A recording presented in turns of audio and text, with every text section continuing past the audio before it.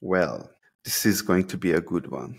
Every now and then, there is someone who, in this series of conversations, who's out of the ordinary, and that's a big word because taking 100 supplements in these conversations is well in between the ordinary. So now we have someone, Martin Faulks.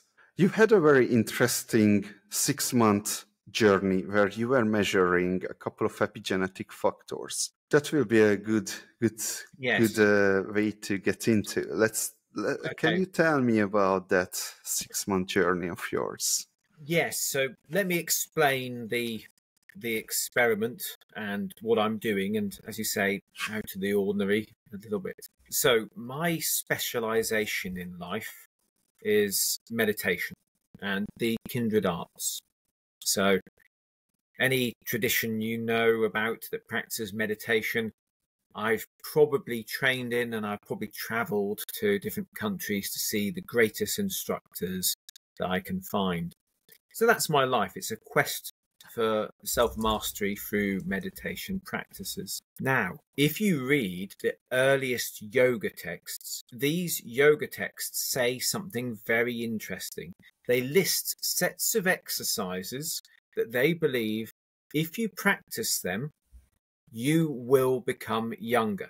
Now, this isn't just the odd mention. It is a consistent claim throughout early yogic texts. And how to do this is quite consistent as well. Now, some of these exercises are breathing methods. Some of them are postures. Some of them are meditations. But they've got a detailed and well thought out philosophy of how we age, how we can prevent aging. And here's the really intriguing thing, how you can stop aging altogether.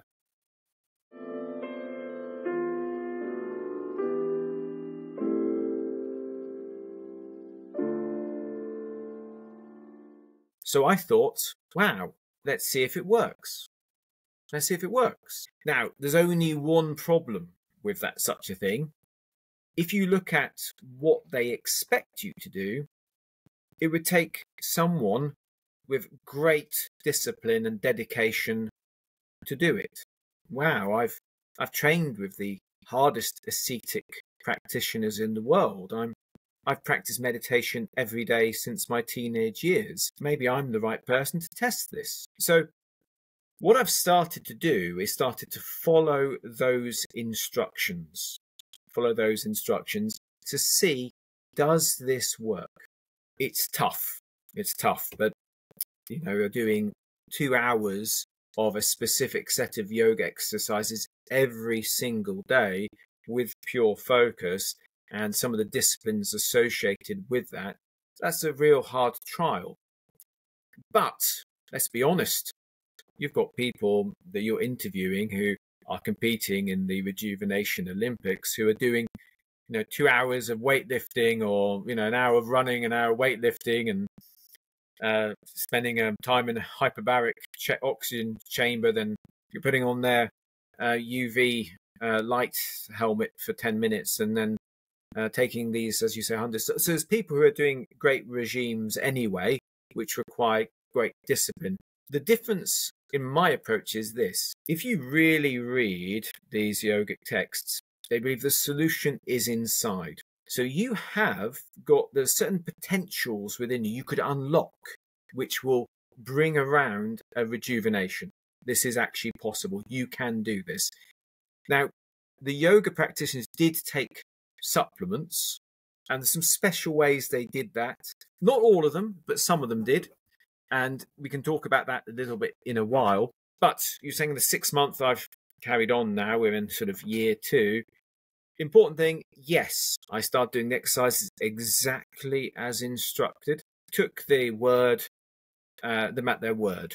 So I chose carefully what some of the exercises are, because there's all sorts of options in yoga. And there was a slowing, an ongoing slowing of my rate of aging, and a reversal of my epigenetic age. So that has worked. And You can have a look at my website for all the exact figures on this. But it's significant. I believe this is from memory, over a 14-year reduction in epigenetic age. Now, since then, that progress is kind of slowed. And I've tried a few different things, but now I believe I've got the hang of it. So I think I've got the yogic protocol that, at least for me, works. And I think this is a very exciting thing, because now I know that this can be effective. I'm starting to be able to tune into it. I'm starting to really get the feel for the internal exercises as well. And I'm excited to see how far can this go. Now, when you and I first corresponded, briefly on YouTube, the Rejuvenation Olympics scoreboard had just been updated for the first time in a while. And I was a bit surprised. I entered into this, but also some of my friends did. Some of my friends who have always been vegetarian yoga teachers, and they've sauna a couple of times a week, and they've got a really lovely, healthy lifestyle. And some that are vegan and run for as their main hobby, they entered into the Rejuvenation Olympics as well. So I was rather surprised. That was a wake-up call to me as to how good these outcomes for me are, is that people who are extremely healthy, dedicated individuals are in the 200 and 300s. People they'd never eat fast food, they'd never go to bed late. This to me is a real testimony that these techniques, there's something to them. And the ancient Indian wisdom hasn't been repeating the same stories and advising the same techniques for so long without there being some truth behind it.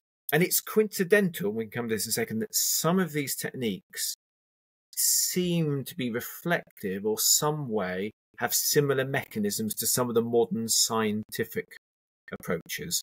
I mentioned the hyperbaric oxygen chamber and things like that. So there is some truth sort of in there, that we're rediscovering some things that I think, if we went back 800 years or 1,000 years, I think in the Himalayas, they knew techniques of rejuvenation. And, that's an important thing as well. So tell me your thoughts. You've had a look at my regime, is that correct? Have you seen the article of what Yes. I do? Or do you Yes, want me to I did. This is green quick question. Here. How do your yoga buddies rank compared to you on the Rejuvenation Olympics? Yeah, so again, there is a correlation in a reduced epigenetic age and a slow rate of aging with yoga practices. This is an established thing. You'll see True Diagnosis say there's some studies into it. But no, friends of mine have taken the tests and even taken 2 or 3. And if you look at the chart, I think I scored at 12. I was in 12th place when we talked. I think I'm in 24 now. There's been a lot of new people. And of course, we've got a real big group now. So there's different people. Some people have got certain medical conditions that slows their aging. Yeah, certain things there. They drugs. There's certain people who are naturally gifted. We're competing against a lot now. But most of my friends were in the sort of 200, 300 area. And that's a lifetime of looking after themselves. That surprised me. But I suppose if we think about it logically, we can, if you look at the pace of aging, where am I? I'm looking at the Rejuvenation Olympics now. My average at the moment is a 0.78. Now, my best is 0.77. Well, most people's rate is 1. 1 is the normal rate. So that's quite a big thing to be able to slow that down and to have that effect. So I think that's sort of a very important thing. One more note there is that you mentioned lifetime of taking care of themselves, which suggests to me that these are older people, right? And in the Rejuvenation Olympics, after the rule change, being young is advantage. So Absolutely. Yes, there is that. absolutely. Yeah, that's quite true because your rate of aging tends to be. So we could probably get someone to the top of the charts, couldn't we? If we just put a 10-year-old into the competition. Oh, I always wondered about that, and I even asked the true diagnostic people, but they always misunderstood my questions. So, children actually age quite fast, right? They are like Okay. little things and become so big so fast. So, shouldn't they have like Yes, so I epigenetic? believe, okay, so my understanding is that children's rate of aging is quite slow in terms of what we're talking about. So when we're talking about this rate of age, we're talking about the health of your cells, not to do with the biological transformations we associate with aging. So they're different things. Their cells are Oh, all nice and healthy, their epigenome's lovely and repaired, their mitochondria is firing well. The cell can tell where the nutrients are and absorb them beautifully. It repairs itself, and there's very little inflammation and senescence. They're doing wonderfully, just like you and I are now. Yes, with this. okay. So you did this 6-month transformation, and since then, how much time has passed? Yeah, I'm not very good with dates. You have a look at martinfaulks.co.uk, and I can actually see Give what me my. the results as well. Yes, absolutely. So yes, you can have a look.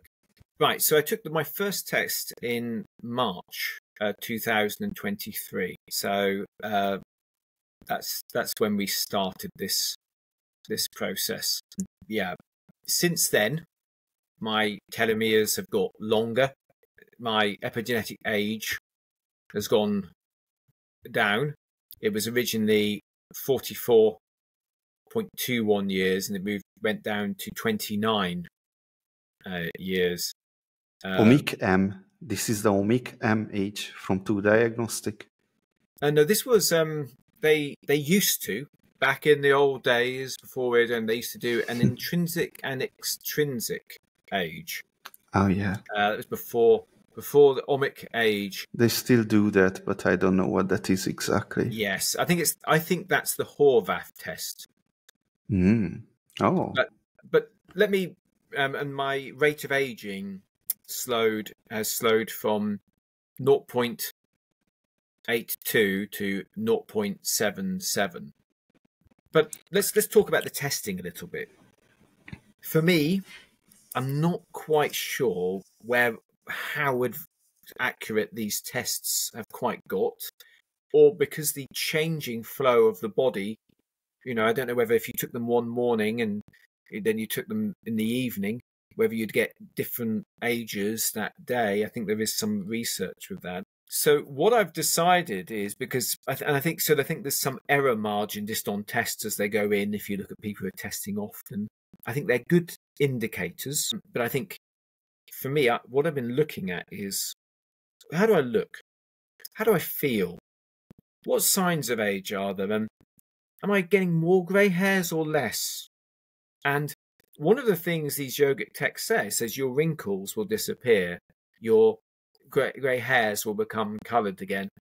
Is that happening? Is that not happening? I've been looking out for these. So I've concluded what I'm going to do in the future is I'll carry on doing the Dunedin pace, and I'll carry on competing with the Rejuvenation Olympics. I'll keep doing the telomere length testing. But I'm not going to get too focused on that. I'm going to focus very much on what is this body doing? What is it like being me? So here's something I've noticed since I started this yogic regeneration protocol. A big change happened for me, a real big one. When I was young, if I worked out, the next day I would ache and I could feel it. When I got into my 30s, I found it wasn't the next day. It was the day after that I felt it. So I'd have workout, next day okay, day after, body would ache. Took an extra day for my body to say, oh, you've done something. This carried on, and I noticed that I couldn't do as much when I got into my 40s. if I lifted weights every day or trained every day, I'd feel very, very tired and couldn't do many other things. Since this rejuvenation, I've gone back to the can work out every day, feel the pain the next day. Something has changed in my system, which has taken me rejuvenated back to that earlier age of performance. Now, what my mission is with this is I want to show a different way. There's a lot of people, and they're really admirable people who are doing great things with this rejuvenation work. But some of the stuff they're getting into, I think, it's crossing a borderline that I don't think's very positive. Blood transfusions from younger people all the time, and having some of these experimental treatments, and also doing a lot of things at once.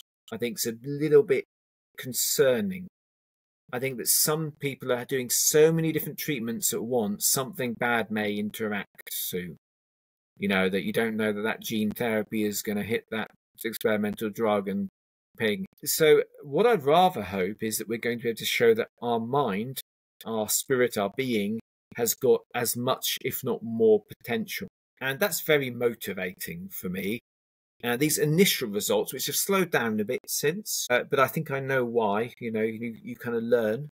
I'm not saying that it couldn't be a natural slowdown. These are very positive. But let me tell you, if you were to be able to travel back in time and go into ancient sort of India, and you would be able to walk up to a yoga teacher there, and you would say, a guru, and maybe find someone who really knew this and say, I want to regenerate, I want to rejuvenate myself. He'd tell you a few things. First of all, he'd tell you that a natural side effect of your yogic enlightenment, your union, is that this will happen. When you go through this process, there is a oneness, and the oneness is between sort of an ageless part of you and this material part. This is naturally going to happen. He would tell you there are certain things you can do, which if for some reason, maybe you've got a special mission here, maybe you've got duties, you've got people to look after, maybe you haven't done enough of your yogic training you want to complete. There are things you could do to regenerate yourself so you can live longer, which are sort of ways to utilize the energy system in the body. So there's certain methods. What would he tell you? Well, the first one, which is a big one, is called Kaya Kalpa. Kaya Kalpa is a regeneration retreat. So it could be translated as body regeneration or timeless body. So this is normally a physical retreat. Yes, physical retreat. You go to another. Yeah. So they had special protocol where you would go into retreat, you go into seclusion, and you'd drink certain things and eat certain things, which were to regenerate the body. And some of these would be in complete darkness. So they would actually spend, a month, 2 months in complete darkness. But they would also take Ayurvedic medicines and alchemical ones, which are sort of they used to do medicines which nowadays would be a little bit concerned about.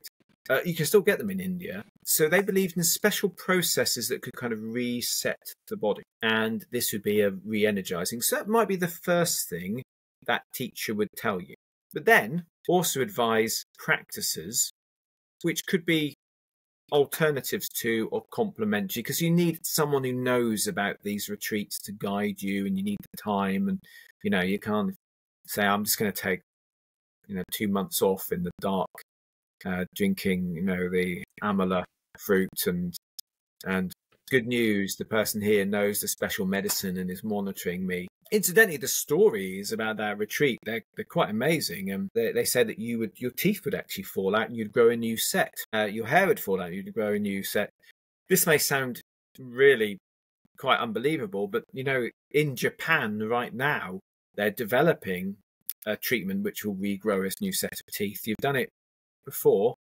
So yeah, it may actually be some potential in there, even if it's just a sign we have the same aspirations. But what yoga exercises could you do? Well, first of all, there are many yoga exercises which we are already doing as part of our regeneration, most people. So fasting.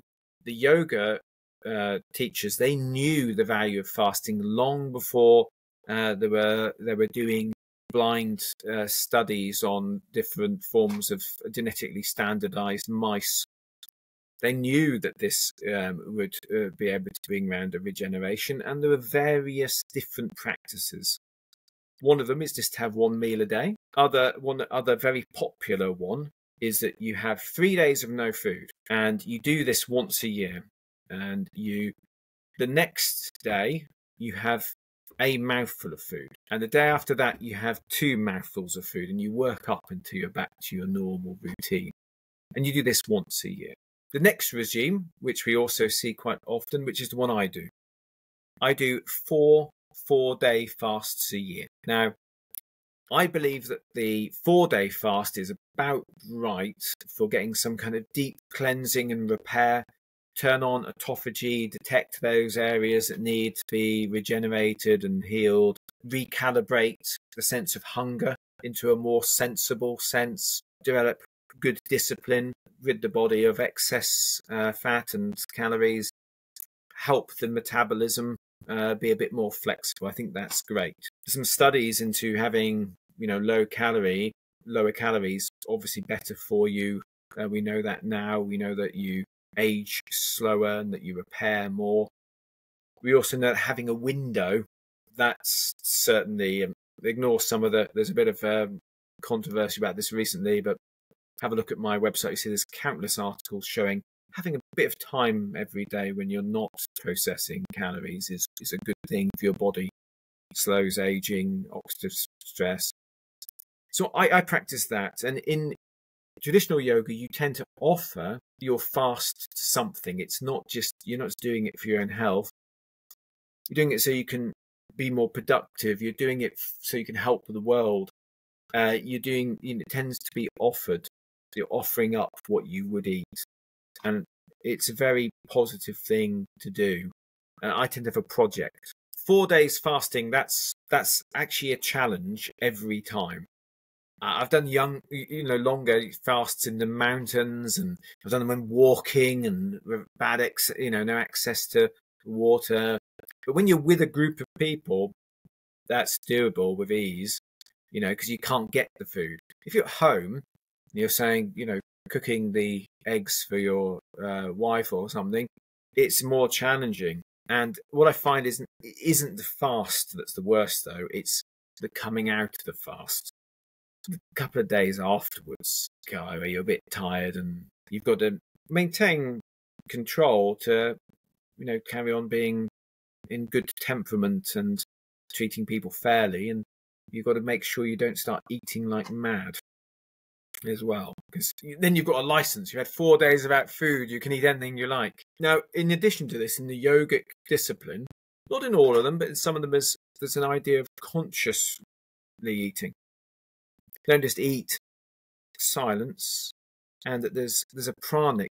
The prana is the energy of the breath, the life force. So there's a certain element in eating the food that if you focus on it, you're going to absorb that. And that's a big thing of their sense of regeneration. There are also some yoga exercises that you could do. So we're all aware of postures that can happen in yoga.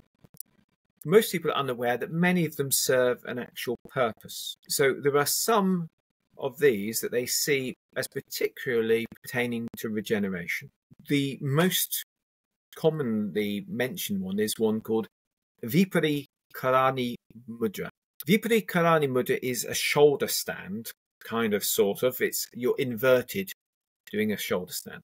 This is also related. They did other disciplines which were similar, which were hanging from trees. Your hands are on your hips? Yes, absolutely. But almost all inverted postures have an association with regeneration. Let me be clear. There's yogic breathing. There's visualizations. There's an idea of the internal energy and what you're doing with that internal energy that come with this exercise, which you really need to learn directly from a teacher. But the just being upside down in this particular, the hands on your hips, shoulder stand, they believe is regenerative. Now, there's lots of reasons why this could be. You know, there's some of this therapy when they're trying to regenerate the thymus here, the gland which is in charge, you know, this gland here, which is to do with your immune system. And your immune system is a lot to do with your age. Your immune system does more than just defend you against things. It's part of your repair mechanism. It actually does notice things where they need a bit of repair.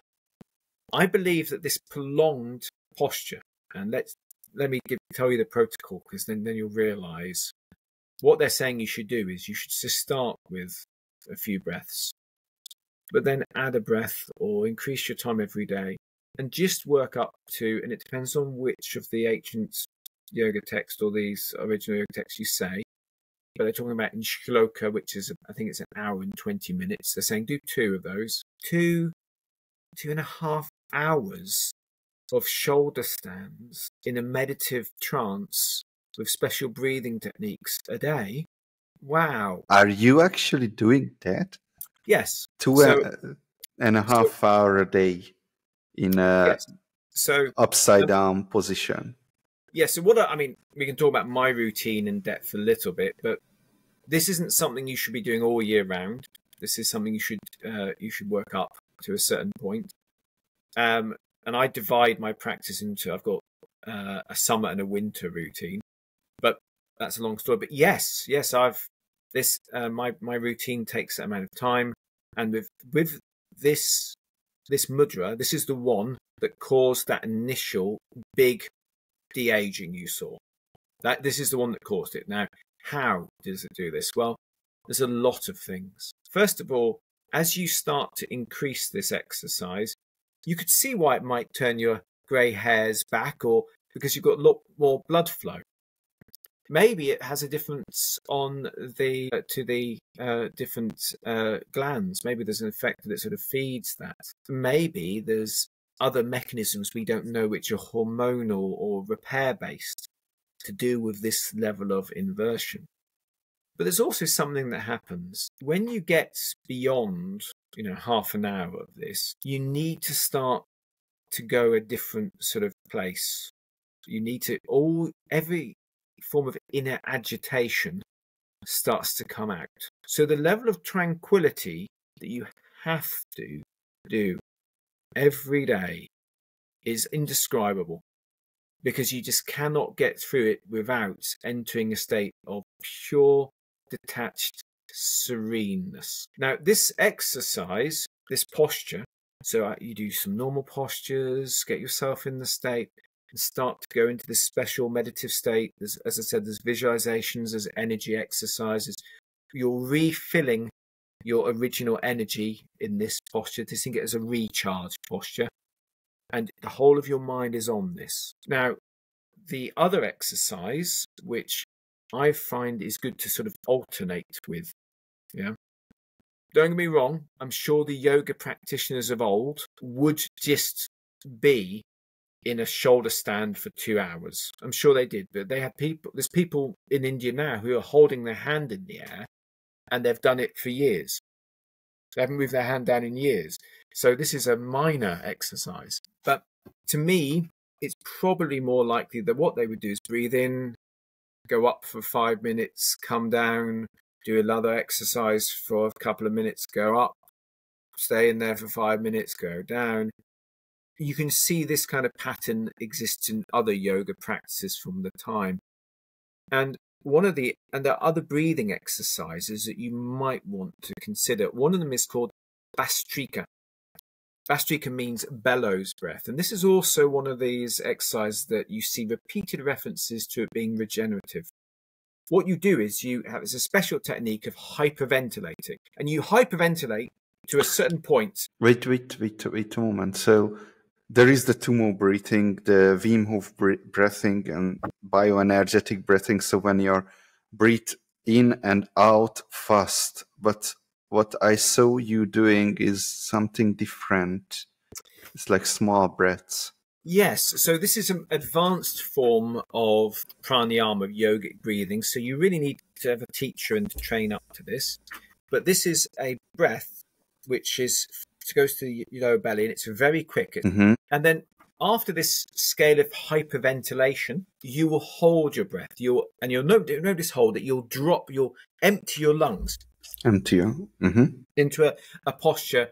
This is called Mahabandha. It's a sealing of all your body parts.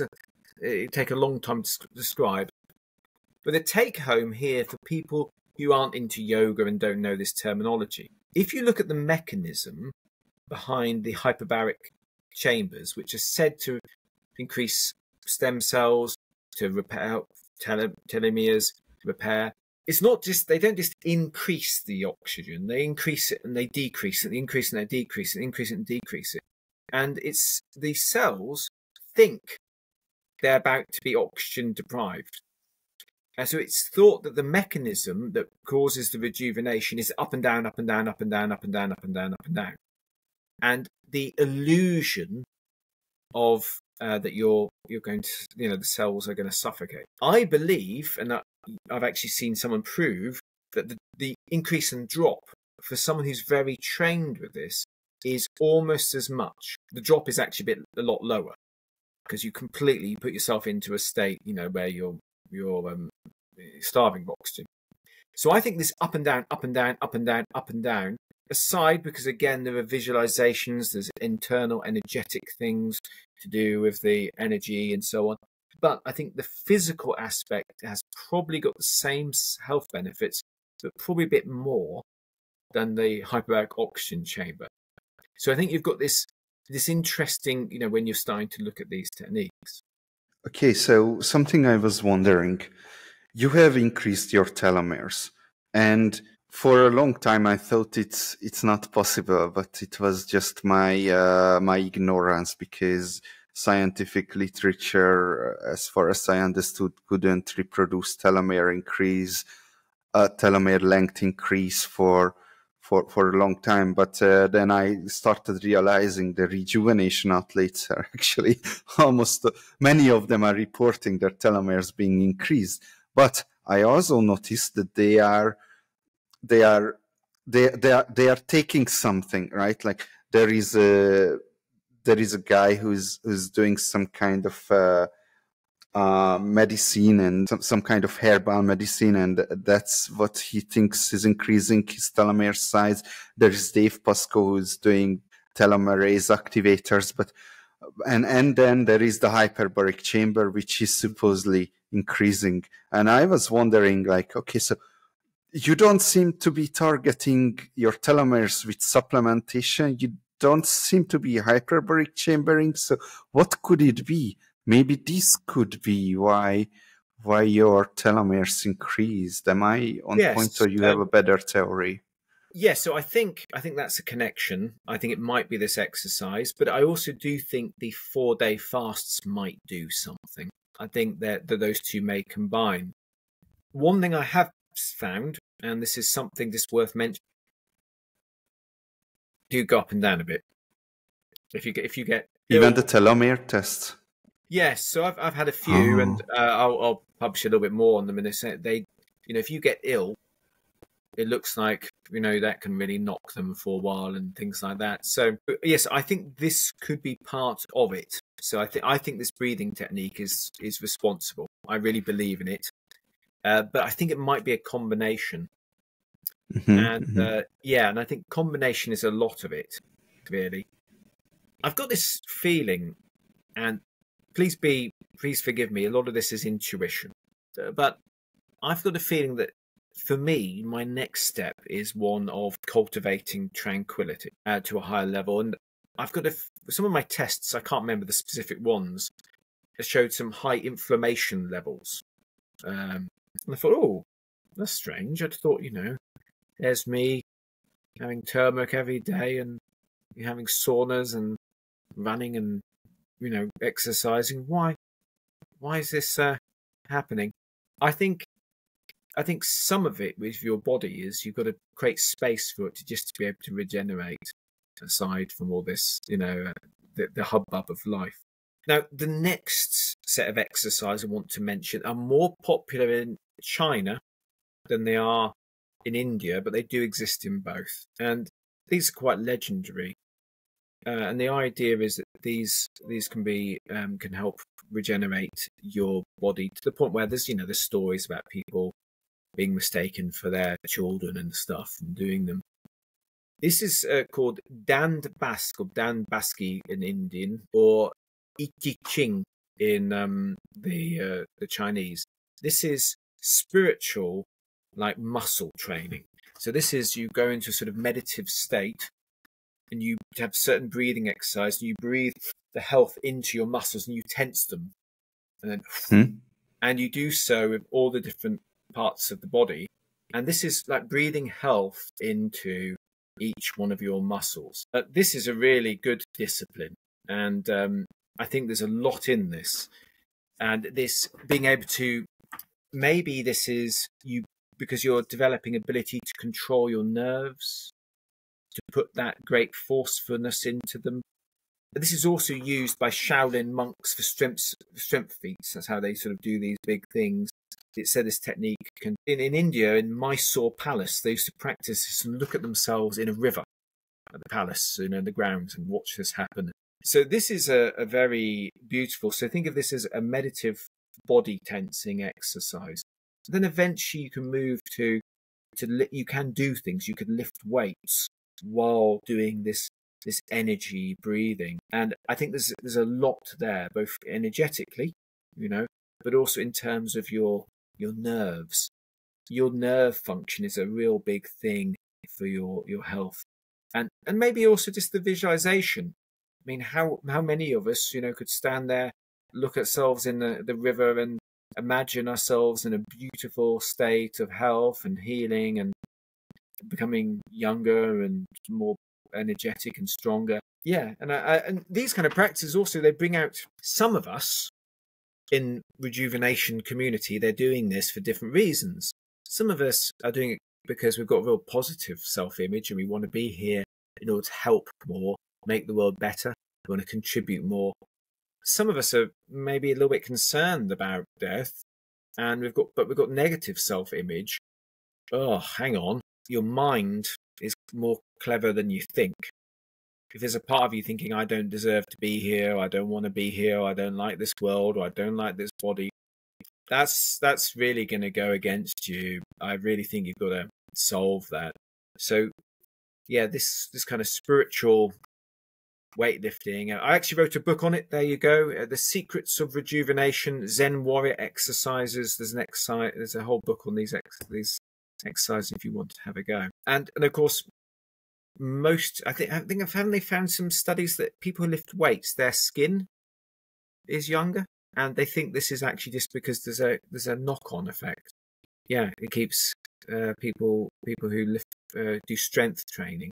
And of course, strength is one of the biggest indicators of all-cause mortality. So, you're more likely to recover from a car accident or an illness or a bad shock or anything like that. So that's it. So let's keep that strength training going, whether you're doing it through this or whether you're going to do yoga postures where you end up balancing on one arm. There's a lot more strength in yoga than you might think from outside. Then, other things that are meant to make you be rejuvenated. This gets into areas where it's almost purely meditative, and they're a bit strange for us to understand from the Western sort of point of view, especially if you don't know yoga. There are certain energetic exercises whereby there are energy channels in the body on the left and the right of the spine, and their energy, the exercise to join them and to redirect them into a kind of unity. And there's some of these postures based on this, and these Mahamudra, Mahabandha, and Mahavida, they reoccur a lot in the texts. This would take, you and I would need a whole new episode to talk about this, and for the average person who's tuning in here, the average person watching this is probably someone interested in rejuvenation Olympics, interested to see someone's using yoga and doing okay with it, and would like to hear about that. They're not here for a yogic philosophy lesson. They want to sort of hear some other things. You mentioned that yogis, and this was a very interesting point. So because people in the world of yoga, spirituality, they have a huge aversion to supplements. And then you mentioned that, hey, actually, old yogis had their own alchemical laboratories. So, wow, that's interesting. Yes. So let's be clear. So not some yogis. So here's what we know. Some yoga practitioners were doing alchemy. So they're making remedies that are for health, and even trying to make gold and gems and things, recreate those. We know some of them are doing that, and there's some depictions of them, some ancient depictions. I think those are quite rare, but a lot of the yoga terminology comes from this, and a lot of the yoga philosophy comes from the Indian alchemy. So even the exercises I described to you, they're normally got a term. So I'll give you an example. You may, if you know yoga, have seen bandhas. Bandhas is when you seal off a part of your body. This is, to hold your neck bandha, or your these are named after they used to put layers of material, normally a form of clay or lined with a bit of mud, between two pots when they wanted to combine two metals or two compounds together. So a lot of their terminology came from this. I'm not a historical expert on yoga. I could point you at some wonderful things. One thing you do see, which is quite intriguing, is Ayurveda and yoga. They do seem to be quite separate at the same time in the same milieu. But yoga practitioners certainly were buying pills, and they were certainly undertaking retreats that involved certain medicines. Now, what were the ones they liked? What the yogis, if they took pills, what would they take? Well, I'll tell you. The normal things which are seen as real, blessed, wonderful, healing, rejuvenating things that you can take, eat, or have in the yoga texts, including the ones that are made for householders like you and I. You're not a celibate monk. You're someone who's got a household. Are as follows. There's a form of Indian gooseberry called amala, and this Indian gooseberry, I mean, they believe in it so much. It really is. I mean, you and I, it's a form of therapy. If we're getting a bit, run down, we take a week off and just drink this juice every day. It's so much so that you're talking about alchemy. There are texts where they're really trying to work out how to join different things together to make the philosopher's stone, to make the elixir alive, and they're doing all this, and there's all these complicated things and different recipes and everything. And at the end it says, or you can take amla juice. I can't find the Latin name for it. Have a look on my website. It's in my list of supplements, amla juice. Whether it's got a difference to the Western gooseberry, I don't know what's in there, but as I said, I've been following their advice, trusting them. It's got very high vitamin C, I know that, but they believe there's a lot more, and they think it can sort of hold this. It can help feed certain currents in the body if eaten properly. But the second one, which is absolutely ubiquitous, there is no way, there's no doubt at all that this is a genuine, beautiful, healing food that is going to bring you back to health and make you thrive. Milk, cow's milk. There's even forms of retreats and training where they're going to be drinking cow's milk on a daily basis. That's a big thing. And sometimes it's this amla Mixes with cow's milk. I can't quite imagine what gooseberry juice and cow's milk tastes together. I kind of keep them separate. And then we've got turmeric. And turmeric and black pepper is a combination we have now. Well, I was really surprised to see they did the same. But they use a slightly different pepper than us. And this was actually in pills, so you could actually buy them now. They weren't coated like we have pills. They're just a sort of crumbly, someone learned how to condense them. So these three certainly occur as a yogic remedy, and as a thing that's going to aid their yoga practice. These are the ones that aren't, they used to do a thing where they used to render mercury non-toxic. I've seen some modern persons do a study where they say they've managed to do this. That's great. That's great. But that's not the experimentation I'm going in. I need someone else to try the heavy metal remedies from medieval India. I'll keep on I'll keep on experimenting with the breathing and the postures. But I've got to be absolutely clear here. Supplementation was not a very common thing with yoga practitioners, and they were far more likely to have an internal solution. Now, why wasn't this very useful compared to the medicine at the time? If you go to someone and say, I'm feeling ill, and you say, certainly, just spend 3 months training in this special breathing exercise and yoga posture, and I'll get rid of that for you. That's not very accessible for most people. So people didn't tend to go to yoga practitioners for solutions. They did, but they didn't tend to as much as they did other sources. So I take all these. Now, I went through a phase when I first started this. I got a bit confused. There you go. I got a bit mission creep. So the mission is to see if yogic techniques make you younger. But somewhere in that first sort of year or so, the mission creeped to do anything that makes me younger. And I didn't see it happening. So what would happen is I'd watch a video and it'd say, hey, take this pill and this is going to help you with your quest. And yeah, I'll do that. Yeah, I'll do that. And eventually I did have, you have these regimes where everyone's got huge amounts of pills and they take this in the morning and they do that in the afternoon. I got that far. And I thought, actually, this is going to confuse the results, Martin. So I thought, you've just got to get a bit simple here. Get a bit simple. Because often, I've got calorie restriction, I'm fasting. I want to make sure I get enough nutrients. I think there are some advantageous compounds that are appearing. I think there are some good things, like with I think olive oil and NMN, and these probably are having a good effect. But keep it simple and not sort of get too worked up and pulled into things, I think. And so that's where I am with things. Where are you? Approach. What exactly do you take right now? So now I take the things I listed to you, the yoga things. Do you know Novus? Yes.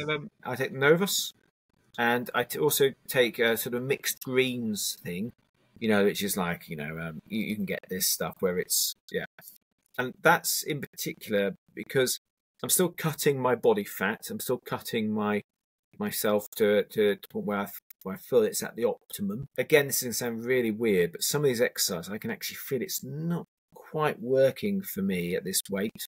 I think I'm still carrying a bit too much body fat. So when you've got reduced calories, and in our modern society where I don't believe the food we've got is as nutritious as it would be naturally, there's a plant, there's a field that's been ploughed over, 1,000 times. This is, I think it's good to have this. So I think that's enough that it's a fair wind, but it's not going to try a giant curveball. I may also say this is true if these exercises have got the potential they say they have, then it should start to become quite clear. Now, I wish they'd get to, on the Rejuvenation Olympics. The search by country, does that work for you? I don't think there is such a thing. Okay, have a look. I'll show you that it's there. Oh, I see. Wow, okay. Thanks for pointing me to this. Oh, yeah, it doesn't seem to work. Yeah, so that's a bit, it's good when you're doing these kind of long haul disciplines, it's good to be able to have a motivation like this. It's good to have something. And, obviously you and I know you're taking part in it as well, are aware that there's a lot of people doing this. There's a lot of people. So I found myself thinking, I want to just improve on myself, but I'd like to see, how do I compare to everyone else in the UK that's taking part? Rather than, You know, what is this, a cohort of 60,000 or something? Yeah, I like to, yeah, that's an intriguing thing. Yes, so other things I do, So I think there's a connection, I think, as above, so below. So I think all these interventions and things like that, that's great. But how you live your life day to day, are you in a state of tranquility? Are you improving at what you do? So I try to encourage in the moment ongoing development. So when I'm working, I'm really working. When I'm sleeping, I'm really sleeping. When I'm playing, I'm really playing. And try to improve what I'm doing in that moment. I think there's a lot about stimulation. You hear all this stuff of Rejuvenation Olympics and people take them out, and you say to them, what is your routine for your body? And they say, yeah, on Thursdays and Fridays, I lift weights and everything like this. And then I take this supplement. I have I get creatine and everything like that. But I don't take this before that because of that inflammatory response. And then when I go to bed, you say, so what about your mind?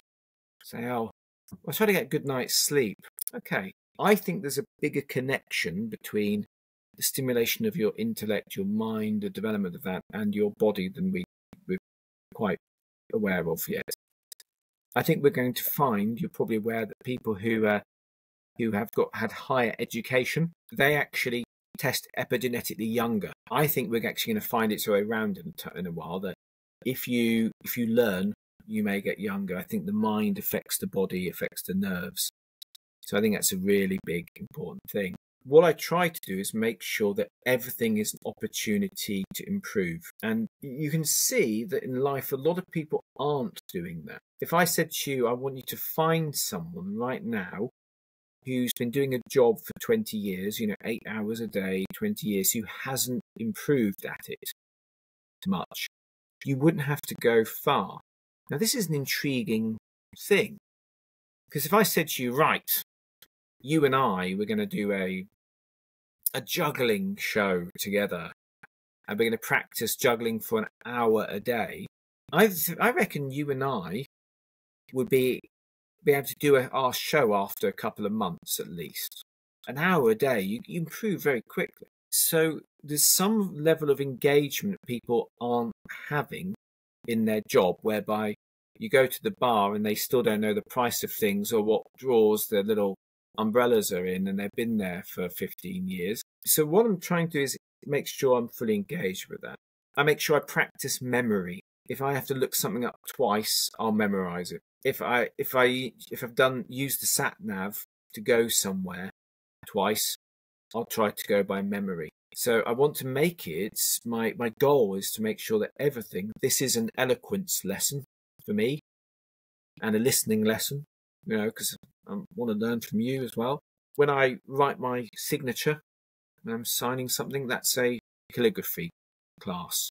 When I chop vegetables, that's sword lessons, trying to make sure that everything is learning. And I think some of that might be how you actually are, may be more important than what you do. The other thing, I think some of this rejuvenation and fitness stuff could become a stressor for people, could be counterproductive. They're thinking about age all the time, and they're worrying about things. And, oh, have I eaten too many calories? Did I keep to my eating window? Did I have a glass of wine? Have I gone to bed on time? What's my sleep score today? Oh my God, my sleep score's worse than yesterday. And they're so anxious. No wonder their sleep score's getting worse. Right now, when I mess up my diet, I eat a lot of stuff. The next day, it's going to take me an entire hour to try to figure out how much calories and macros and stuff I'm eating. So I know what you're talking about. So one of the equations, and again, please take none of this as any disrespect towards everyone. So a lot of this has been led by Brian Johnson, who I think is a splendid man. I think he's a very impressive person. I think he's really making us rethink. I think he's very insightful. However, I have got some things where I think, I'm unsure about that. So one of the things I'm unsure about is standardization itself a good thing? So your genes and your body's abilities express themselves, but and if they don't express themselves, you lose that ability. Use it or lose it. So if now and again you and I have 2 glasses of wine rather than none, surely that makes the alcohol processing system go, wow, hang on, wake up. Or surely if you and I have 1 high calorie evening meal, that could zap that up. Now, I understand from a practical point of view, that can open up discipline problems. That's the problem we've got here. So I think the ideal state might be that we are able to control ourselves completely. Incidentally, the yogic point of view on alcohol is don't have it at all. There's one anomaly that says that there are certain sweet alcoholic drinks that are okay for yoga practice, but 99.9% of yoga texts say this is not good. Now, the reason they say you shouldn't drink alcohol isn't to do with health or anything like that. They believe that if you drink alcohol, you're practicing being drunk. Whatever you practice, you become more like. So don't put yourself in a mental state you don't want to be more like. You become what you focus on. But yes, so standardization. So that's one thing. I wonder if you could be too standardized, and some of the things that Brian might want to put into his protocol is, or it might already be there. It might be there, and I don't know because I'm not living with him. Variation. I think now and again they should say, and he shouldn't be the decision maker. The people in charge of protocol say, "Hello, Brian. Today you're eating this pizza." He says, "What? What do you mean? That's not part of blueprints." It is today. It is today because we want your body to be able to handle excess now and again, and your body, your gallbladder to be able to excrete extra bile in order to do this. That's one thing I've got. I wonder if it should be introduced. All my family are food scientists, you see, so I hear a lot about these things. It makes me think. The other aspect, I wonder, again, I think it's great, some of the stuff he's doing, but I wonder about too many things at once that we might think, oh, what was it that worked? Did that work because of that, or did this work because of this, and that one, and crossover? I just wonder. I think his regime, it might be that if he just held out on his basic regime longer, we might find something surprising. Could it be if you just have a very good lifestyle, your rate of aging and your epidemic age just keeps dropping? Could it be that aging in a human is a repair problem, and it's not that serious a one if you get it right? I don't know, but I'd be excited to see what happens with it in the future. Brilliant. Now, have you got any thoughts or questions about everything I've said? I realise you've had this wonderful soliloquy from me, but it's been a bit of a monologue. One of the things, just regarding standardization, is I sometimes tell my movement routines to my guests, and I have movement routines that I change. I do a follow along video on YouTube every single morning, and I always change the follow along video, and this results to me every week doing something else, right? Sometimes I do Tai Chi, sometimes yoga, sometimes bodybuilding, sometimes martial arts. I'm doing everything there is. So there are 2 kinds of responses I got. The people, the athletes who are like more laid back is like, wow, that's great. The people who are not that laid back but try to control everything is like, they could never do this because their tests would be invalid, right? Their measurements would be invalid. If you do such a variation, then you just it's chaos for them. So yeah. So yes, a few things on that. I sometimes when I get a little bit, how do I put this? You can lose the eye of the tiger if it's just you. I got an app on my phone for weightlifting, And I realized that for years I thought I was trying my hardest until I had a little app saying to me, you need to lift a little bit more in order to beat what you did last time. Oh, okay, that's quite surprising. Wow. So the same with what your variations going on there. Sometimes I think variation can be a good way to challenge you because you get into a little bit of a rut.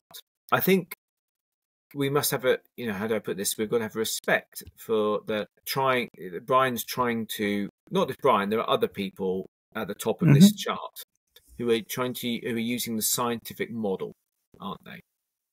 So they're trying to assess what they're doing repeatedly, and as you say, moving from Tai Chi to strength training, they wouldn't know. For some reason, your approach reminded me a little bit of CrossFit. Do you know CrossFit? Yes. I'm not a huge fan of it. Yeah, so it might be another way to stop you getting complacent. But I think you need to be disciplined not to sort of overdo it. You know, you have to scale it down and slowly work up. After you, sorry. So something I learned. So what I'm doing is these things are 10-minute workouts, right? But I'm also doing proper workouts. Now, the problem with CrossFit is that they are not periodizing. So they are doing the heavy workouts, the heavy runs after the heavy weights, so they do everything all at once forever, or at least the CrossFit people I've ever met, right? And in martial arts, there are, or almost any kind of sports, there are periodizations, right? Like right now for this session, 3 months, you're trying to get your physicals up. The next 3 months is technique. So that seems to be missing from the CrossFit folks that I've encountered myself. But I'm derailing the conversation, so please continue. Yeah, no, absolutely. No, it's all good. It's all good. Obviously, with many lifestyle things that we're not talking about, I try to make sure that I don't take, the lift, I take the stairs. I carry things rather than have them delivered. I run to work every day. These kind of things. But I think you could overdo exercise and wear your body out as well. I think a lot of things are dose dependent. I think there's some studies that show that as well. What I'm hoping to do with this, I continue to really enjoy and study these yogic texts, but what's actually happening is doing them, I'm starting to gain inner awareness. I'm starting to be able to see and observe in myself how it's working and when it's working. It's a very exciting time for you and I, in the sense that we have a chart and we can see. I look at the people appearing and I think, wow, what's it going to look like in 6 months' time? There are people there who their best pace is 0.53 or 0.56. There are people in this Rejuvenation Olympics who are aging at half the rate of rest of humans. Are they 5? I don't know. But, it's an intriguing thing. I mean, 5 years old. And I think it's so. I suppose in a sense what I'm saying is that this needs to carry on working and improving for me to remain in this sort of, I think I'm in the top 100. So I was once in the top 20. There we are. So yeah, I think the experiment continues, and maybe I can come back and let you know later on how it goes. For me, it's enjoyable to watch and to see the areas that seem to be combining as well. What everyone seems to be doing is intriguing. May I point out a challenge for you here? Okay. I noticed, so just generally about games. Games are great because they give you a clear goal and clear rules how you're getting there. Now, that's not only the greatness of games, but the drawbacks as well, because from reality is like infinitely rich set of goals, and games make you focus on one thing, so it gives you a tunnel vision. And as you mentioned, that what was the word that you used? Mission creep. You are getting into Yeah, a mission creep, yeah. right? That's kind of what's happening, that, hey, this game is changing your goal, right? Yeah, so you're absolutely right. We could, and there are people who are doing this. They're finding out what you can do. There are certain things that maybe you could do that could influence the test. Hang on. The goal isn't to get the good test. The test is meant to be showing you other things. So I, like you, not I'm being careful to remain detached from the outcomes of the actual rejuvenation Olympics. I enjoy improving against myself, but I'm aware that there are some limitations. There's a bit of up and down with the test, and I'm also aware that the test may not be showing everything. There may be some other things at play. Yes, I'm keeping, for me, from my mission, I'm keeping focused on what it's like being me. For other people, I think it is important. There's a lot of people claiming things. A lot of people say this works, that works, I know stuff. And especially when you get into area of spirituality. So it's a lot of people saying, oh, I can teach you this, or I've got this special skill, or I've got these special abilities. So that's why in this case, I think it's very important for me to get into the ring. So there are other people, there's people who are doing all sorts of things, as you said, taking certain medications. Some people having saunas every day. Some people having one meal a day. I'm saying I'm doing these yoga exercises and they work. I think it's important for me to be able to say, test me. I'm saying I can make this body younger. Test me. I can, and as I speak to you, I've never been as physically strong. I've never been able to run as fast and as as I can now. I've never felt more healthy. The tests seem to be showing it's going in that, continuing to go in that direction. Let's see how it continues. I have a firm but humble confidence in these arts and what I can achieve with them.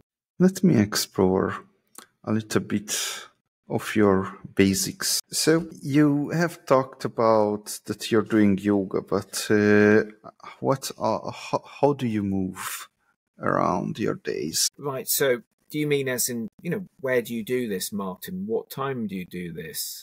Is that what you mean? Or do you tell me what are the physical postures you're doing? Oh no, okay. So it's a comprehensive question. You mentioned that you are trying to switch everyday things into harder things, like taking the steps instead of the elevator. But so I mean this, and I also mean, like, do you do other kinds of workouts as well? So all kinds Yes. of So movement. absolutely. So I'm very physical as a person.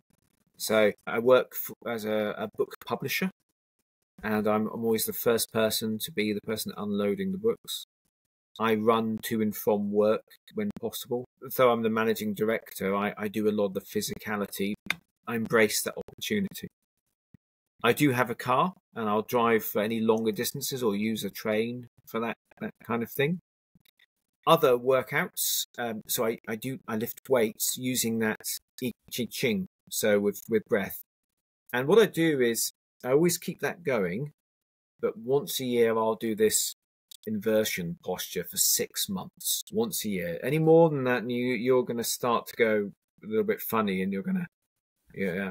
And Mhm. I believe that 6 month period is the big rejuvenation. But in other times, I still practice meditation. I've still got my own meditation goals, and I focus a lot more on strength training. I count my calories. This is because my nature is one which is I love food, and my mind's really cunning. I wish I was as persuasive as my mind can be over things. Now, bedtime, I just goes to bed straight away. There's no inner resistance. I don't understand why anyone has a problem with that. Um, exercise, love to exercise, meditation, what a joy. But with food, there's always some part of me thinking, you've worked out hard today. This isn't over your calories, and it is. And so there's always some misjudgment, some convincing force whereby today is the exception and tomorrow we'll sort this out, don't worry. And I've got to the point with it where I've decided my higher self, my enlightened self, needs to be in control of all my decision making. And it's naturally in control of many things. Yeah, naturally is. A cool, calm, beautiful, thoughtful self. But the personality that's called Martin Faulks can no longer be in charge of my diet because food is celebratory for me. And it's but now, let me be clear. And you've got to be clear with this one. For me, overeating is not other people's overeating. I've got high standards with it. I'm pretty trim. It's a bit like if I had, a glass of wine, it would be a rare thing. If I had two, I think, God, we're going crazy tonight, Martin. Even in my youth, my getting drunk wasn't what other people would see as significant. I'm very sensitive to things. So, but with food, to fine tune, I cannot leave any excuse. So either it's got to be exactly proportional. You eat 2 plates of food a day, Martin, or you've got to weigh these things out to keep things in order. This is my personality. It may be that other people have their own ones where, they've got to keep a short rein on themselves. Maybe it's to do with exercise or sleep for other people. So that's a good thing. Maybe also, sort of saying how do you sort of function with things? A lot of things is what I don't do. I don't have a television. Don't own a television. I don't read fiction. I don't play computer games. Socially, my social contact with people is with people who are really inspiring, but I'm not very sociable. You can't be when you're doing 2.5 hours of watch a day. I do, I look after my house. I garden. I've got a pet cat. I've, got a joyous job. I love what I'm doing. I love Freemasonry, which is the subject we publish about. So I go to meetings. It's a lovely thing to be with such inspiring people. But I don't do that as much as some people. Some people go to lots of meetings. I go to a few. Everything's very select. So I keep a lot of space in my life for my own training, for planning. I don't want to be doing things in a hurried way, a thoughtless way. That's almost as important as what we do. And when we think in terms of self-improvement, we tend to think in terms of taking something up, learn another language, learn to play a musical instrument, start doing running, start doing this. Hang on a second, that's one way of creating. You can create by putting something extra. You can put the paint on something and paint a picture. That's how you can do it, by adding. But you can also make things by removing. So you could get a block of wood and you can chisel away things to make a statue, or a block of stone and chisel away. So you take things away. And a lot of the value in things is by what's not there. It's the whole that makes the wheel work. It's the whole that makes the... So one thing I would say is, with a rejuvenation regime, I honestly believe your body's trying to do it. It's already trying to repair the cells better. It's already trying to get rid of your senescent cells. It's already trying to be younger. If you start to make space for that, you stop clogging it up with too many calories or with toxins it's got to process. Stop resisting when it says for you to rest. You start to actually make room. Give up some hobbies. Make sure you've got space to be calm. You'll be surprised how good you are at things, everything in life, if you've got time. If you give yourself some time to be good at it, rather than you're rushing into a meeting you haven't prepared for, or you're trying to make a meal and you haven't got time to make a good one. Your rejuvenation routine may be more about letting go than grasping. There's my thoughts. Okay, so here you are, enlightening away. And here we are, other people who are not you. Now, what would be something that you would tell us that you strongly believe to be the case, but very few people believes the same. Yeah, so nothing is separate, is what I'd say. Is we tend to think things are separate, and they're not. So we tend to have a very simplistic way of looking at things. So we say, I'm depressed. You go to the doctor and say, I'm depressed, this is a pill. What the doctor could ask, if, again, it could be time to say, well, what colour's your bedroom? What kind of clothes do you wear? What music are you listening to? Who do you spend your time with? What's your philosophy? What's your favourite film? What kind of films do you watch?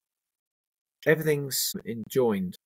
And I think that wholeness, and actually it's a lot more joined than we think. You and I talking right now, we're like two brain cells zapping ideas across. If I'm telling you an idea that I learned from Buddha or from a yogic text, is that his idea or my idea because I've agreed with it and I'm telling you? Is that now your idea? Wow. If a tree has an apple growing on it and the bird eats it and transmits it out through its digestive system, is that bird part of the tree's reproductive system? But it's just one that it keeps externally. So, these things come interlinked. And with our regeneration and rejuvenation, it's not in a vacuum. All the things around you are part of this, and nothing's hidden. We can see the things which are of life and of youth. That's not, you get the people, and you do get this, don't you? You get people who will do anything but the obvious. Confucius said, the way out is through the door. Why do so few people take it? And you'll see people, sports people, they'll take performance-enhancing drugs before they'll sleep properly. Yeah. And, there's people taking, to make sure that the whole thing is interlinked. Your attitude towards life is a big part of your age. Your environment is a big part of your age. It's all one. And there are a lot of deep mysteries to do with this vision of everything being conjoined. So, Martin Faulks, that was awesome. You speak like a guru. How wonderful! I hope I've brought light to some people here. That's the meaning of guru. But here's the important thing: is these are beautiful, natural things. So it's lovely that yoga teaches them, but all of us know that our breathing is something good for us. We go do that. You go take someone to the seaside, they stand there and have a deep breath. We all know our posture is related to our mind. Good posture, good mind. So these are all natural things, just bringing some awareness to them. But I will come back later on. Let's you and I have an agreement that if this continues to work, if I remain in this slipstream of yogic success, we can have a check-in next time and as it continues. Yeah, or come to a panel discussion with other rejuvenation athletes. That's it. Yes, absolutely. Wonderful. All right. Okay. Thank you very much. Thank you very much.